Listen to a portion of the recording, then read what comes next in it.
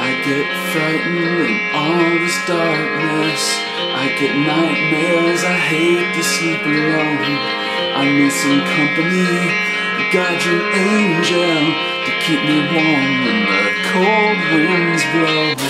I can feel you breathe, I can feel your heartbeat faster.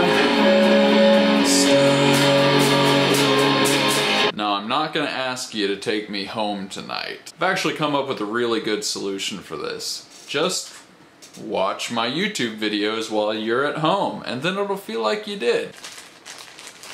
I'm out of marshmallows. No. That's disconcerting. The Statue of Liberty is kaput.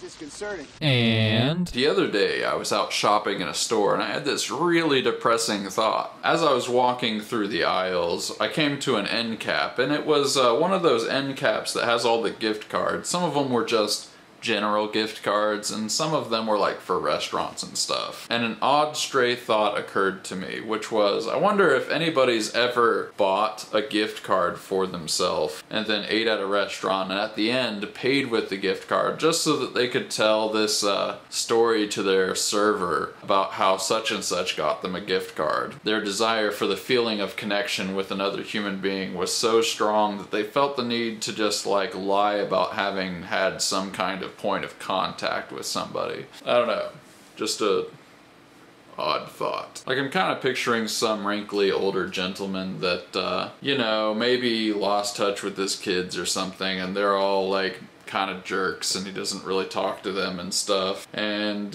I don't know, he just wishes for the good old days where like that was a good thing in his life, and kind of like goes through the whole song and dance routine of the gift card just so that he could talk to that server and be like, yeah, my kids bought me one of these. You know, they care about me. They wanted me to have a good time. It's probably happened at least once. Make sure you take some time out today to care about the good people in your life. You don't want them eventually being lonely and buying gift cards and telling some sob story to a waitress somewhere. And an Eddie Money song and a depressing story about gift cards. That's a full lid.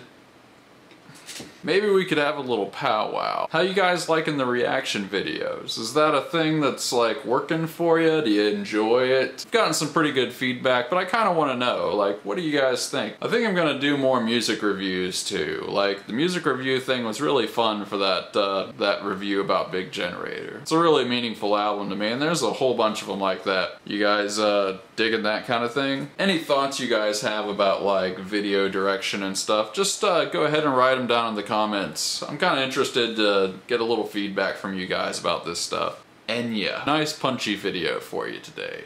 Thought I'd make it kind of snappy. Catch you guys later. Thanks for all the liking and subscribing. Have a good amount of time, some amount of time. Bye.